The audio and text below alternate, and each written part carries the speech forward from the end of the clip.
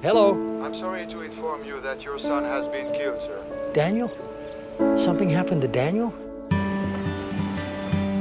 He was walking the road to Santiago de Compostela, 800 kilometers on the coast of Spain. You're not a pilgrim, are you? A trekker? I'm here on family business. Come on, a father-son trip. It'll be fun. Most people don't have the luxury of just leaving it all behind. Well, I'm not most people. We're gonna walk the Camino de Santiago. We? Both of us. People have walked the path for over 1,000 years. I'm Jack from Ireland. Tom, California. I'm from Amsterdam.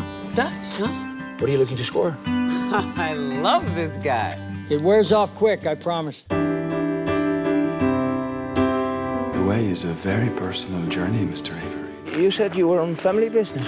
I am. That box with the ashes. My son.